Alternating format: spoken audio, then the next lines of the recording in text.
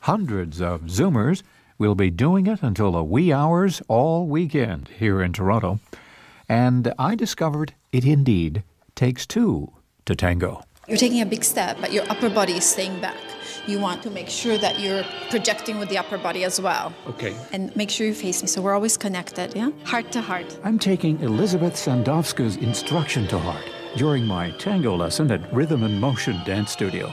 She says many Zoomers, including herself, find tango pleasantly addictive. I think the magic lies in being completely present and in the moment and focused on the music and connected to your partner. And you can't really be thinking about anything else in that moment that you're having that 3-minute conversation, dancing the tango with somebody. Meanwhile, back on the dance floor, I'm learning an important move. Forward, back, side to side.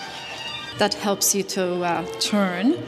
If you're dancing with other people on the floor and somebody's in your way, you can always use that. This is good.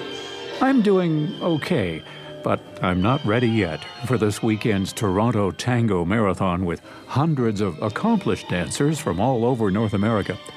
But there's hope for people like me. A beginner's tango intensive this weekend. Yeah, it's wonderful. A lot of people want to learn. I think it's probably been on their list for quite a while. So we do it early in January before the New Year's resolution go astray. For more information, visit torontotangomarathon.com.